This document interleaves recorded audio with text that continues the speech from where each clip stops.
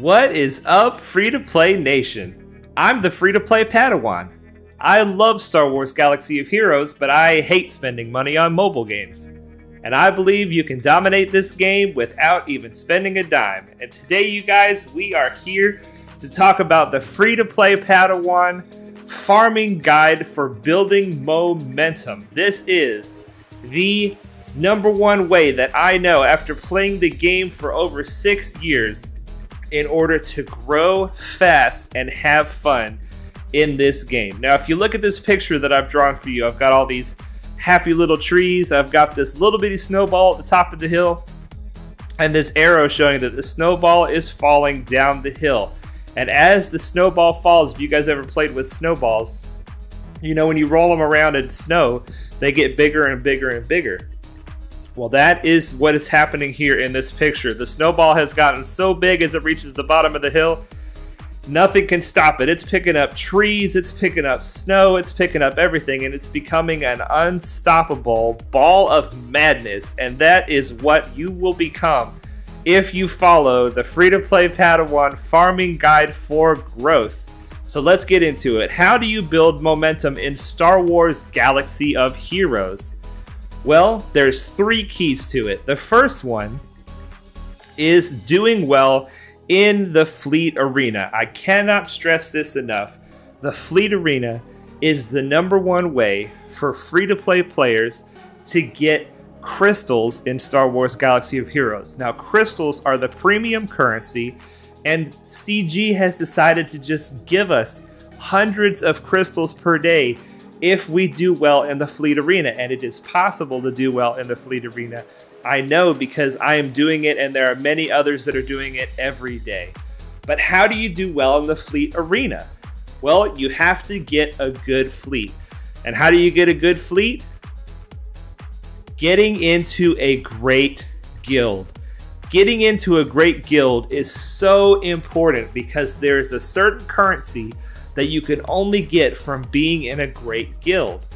In order to get into a great guild, though, you have to have the right teams. You have to have the right characters and the right plan so that your guild knows that you're going to be a helpful member of the guild and not just somebody who's trying to be a backpack Yoda. In free-to-play nation, we don't like backpack Yodas. We like to pull our own weight. Even if we're not spending any money, we still want to be a main contributor in the guild in order to help the guild grow. And as a result, we're going to get a bunch of resources from the guild through raids, through territory wars, territory battles, and just generally all the benefits, especially if you're in a guild that has high ticket participation. In Star Wars Galaxy of Heroes, if you are in a guild, you are generating raid tickets by spending your own energy, up to 600 tickets per day. And if you're in a guild that has all 50 people in the guild, all of them doing 600 tickets a day, you guys are doing raids so often and you're getting tons of currency, all different kinds of currency and gear and crystals from being in a great guild. So you have to do well in the fleet arena to get those crystals. Getting into a great guild helps you do well in fleet arena and helps you grow in many other ways, but then you have to participate in the raids. It's not enough just to be in a good guild. You have to also get high ranks in these raids. And how do you get high ranks in these raids? Well, you gotta have the right teams. So how do you know what the right teams are to get into a good guild, to do well in the fleet arena, in order to get those crystals and all that momentum? Well, that's what we are here to talk about today. What are the right teams to go for in Star Wars Galaxy of Heroes when you are starting out? Let's switch over to the game and we will take a look. Now, I'm going to go back to the top here. Starting off, you guys just saw the whole thing. That's okay, just pretend like you didn't see that. Here we go. When you're starting off in the game, right at the very beginning, these are the teams that you want to go for. These 2 teams right here.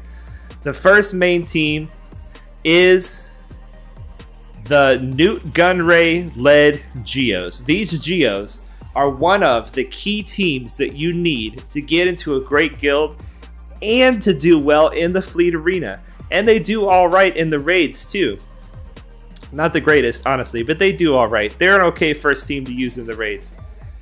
But mostly getting into a good guild and doing great in the fleet arena, especially these three, Sunfac, Geospy, and Geosoldier. They are all pilots of fantastic ships, and they will help you get good ranks in the fleet arena, and eventually they'll help you get top 5 in the fleet arena consistently. I, for my entire first year of my account, used the Executrix capital ship with the 3 Geos and the Vulture Droid and Houndstooth in order to get top 5 in the fleet arena for the entire first year. And then I finally unlocked the Malevolence after 1 year because I wanted to show people that you can do it without the Malevolence if you put enough investment in your pilots. So anyway, we're getting ahead of ourselves. First main team, Nuke Gunray, Sunfac, Geonosian Spy, Geonosian Soldier, Poggle the Lesser. And then you're going to need a light side team too. A lot of people go for the Phoenix early, and the Phoenix are a great team to go for. But I believe that it is better to go for the Bastila Shan-led Jedi. You want Bastila Shan, Ahsoka, and Anakin, which the game gives you for free at the beginning of the game. You want to keep farming them and get them all the way to 7 stars. Mace Windu has become an incredible Jedi after his rework, and Grandmaster Yoda has been great forever. And so Grandmaster Yoda is a legendary character that you will need 5 Jedi to unlock. You can get Kanan or Ezra from the Phoenix Squad if you want to. It's a good idea. But the game gives you Old Ben, and if you want to just take Old Ben up to 7 stars, he is a great Jedi to use as well, and you can use him to unlock Grandmaster Yoda. With these 2 teams working together, you're going to be able to get through your Galactic Wars almost every single day. I think I missed like 4 or 5 Galactic Wars on my climb from level 1 to level 85. I have been streaming my progress ever since day 1, showing all the things that I'm showing you guys here. I stream for 2 hours at a time every time, and I have more than 100 streams up, so I have more than a couple hundred hours worth of content showing how you can do this plan, because it's the same plan, all the way up from level 1 all the way up to so far 3.4 million at about a year and a half worth of gameplay. Okay, so here we go. So when you're leveling up from the beginning, you want to pick 4 pilots to focus on primarily. You're going to focus on Tarkin, Sunfac, Spy, and Soldier. You're going to focus a little bit on Ahsoka, but mostly you want to focus on those other 4, Tarkin, Sunfac, Spy, and Soldier. You're also going to pick up a pilotless ship called the Vulture Droid. It is an early game farm. It is easy to get to it. I think I got to it on the first day of playing. If not the first day, it was the second day. You can start farming the Vulture Droid, and that way you've got him unlocked by the time you do Fleet Arena, and you have a decent ship ready to go from there. And then when you reach level 83, you're able to go after Geonosian Brood Alpha, and I highly recommend going after Brood Alpha because he makes the Geo team that much better of a team, and then the Geos together can help you unlock Padme Amidala. Padme Amidala is going to take Anakin and Ahsoka and Yoda from your Jedi team, going to add them together with Kenobi, and now you have a Padme team, which is even better than the Bastila Jedi team. Moving on from there, we're starting to farm the ships for the Finalizer because we are working towards SLKR, but we are also working towards gas. So far, the main teams you're going after are the Geos and the Bastila Jedi, which leads into the Padme team.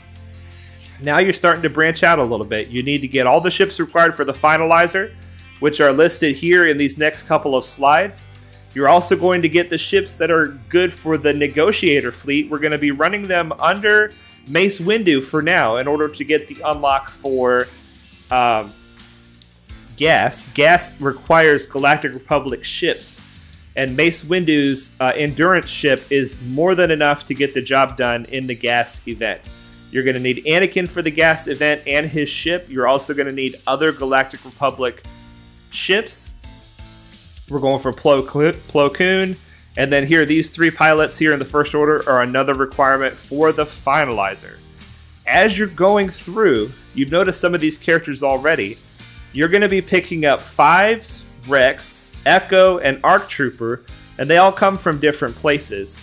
And you're going to use all the good ships and fleets that you've built so far in order to get high enough to farm Shaak Ti. Shaak Ti's node is a difficult node to get to, but if you focus on the pilots that we're showing up here, Tarkin, Sunfax, Spy, and Soldier, and Ahsoka, with that Vulture Droid, you're going to be able to get to the Shaak Ti node no problem.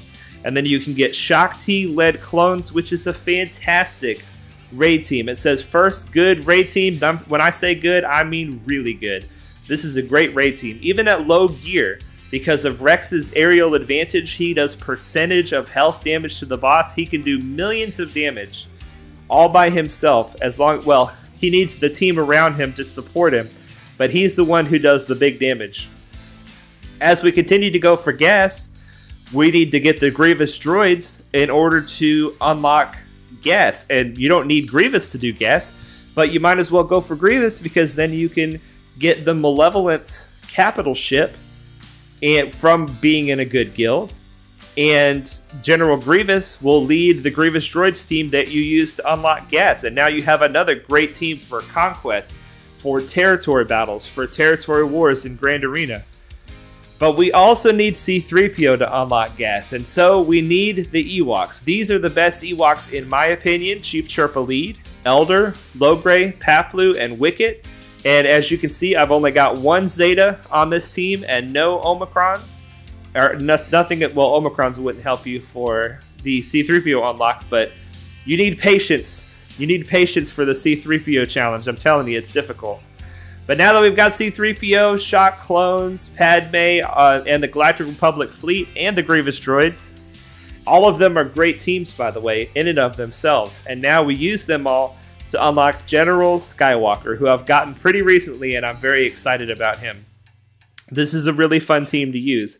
I'm just now getting the clones to where they're getting to Relic, and so this team is becoming better and better for me. This is right where I am in the farming guide right now. I haven't gone any further than this.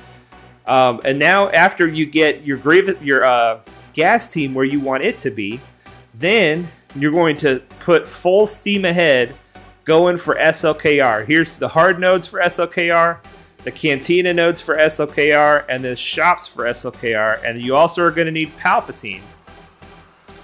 Once you get the Phoenix, you can get Palpatine and Thrawn.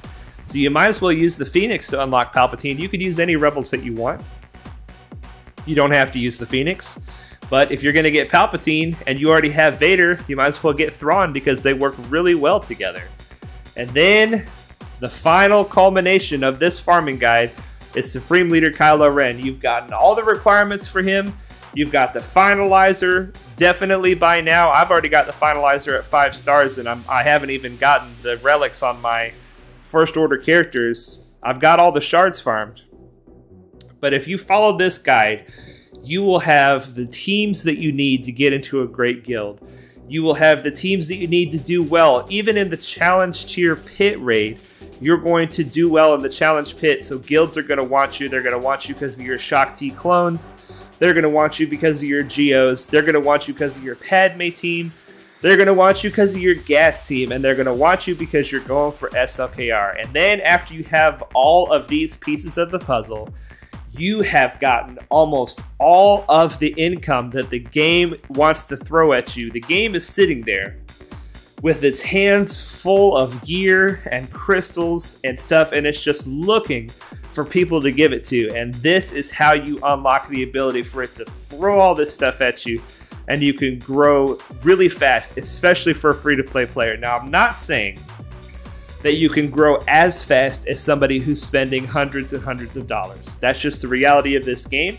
People that pay will grow faster than people who don't pay. But if you don't want to pay, but you still want to grow as fast as possible, then follow the Free-to-Play Nation farming guide, the Free-to-Play Padawan farming guide, rather. And I guarantee that you will have fun in this game. I know that I am definitely having fun in this game. Now I'm just going to go back to these infographics really quick, and I want to show you what happens, what are the results of this farming guide. You get maxed out Malevolence Fleet for top 5 fleet placement. That's where we are right now. We're able to get top 5 every time that we have time to try. SLKR is going to be good for arena placement and huge raid rewards. And you also have a Territory Battles focused account that will make great guilds want you to join. And remember, you guys, the free-to-play nation guiding principles. I say remember, but you're probably seeing this for the first time. If you have legendary focus, you stay focused on what you're going for, and you exercise infinite patience, you don't go after all the shiny stuff, you stay focused on the task at hand, then you will achieve unstoppable momentum. And unstoppable momentum is what it's all about. Having fun in this game, growing fast, and helping other people grow. As I said, I have been streaming my progress for this account from day one. You can go to my channel and see I have playlists broken up on the channel based on the galactic power that I was at the time. You can go and find stuff that will be relevant to the galactic power. I stream Grand Arena. I show my dailies as I'm doing them so you can see how I'm spending my energy, how I'm spending my crystals, what I'm doing with the currencies that the game gives me, and I also show how to unlock legendaries. I show how to do good damage in the raids. My whole goal is to help new players have fun in this game. That is the #1 thing that I want. So please put a comment on the video, check the Discord link in the description, and come hang out with us in the Discord. If you have any questions, as I said, I have a detailed layout in the Discord showing everything that I'm farming in the order that I'm farming it, and I'm just going to keep that going. So if you just wanted to follow everything that I'm doing, it's all going to be there in the Discord.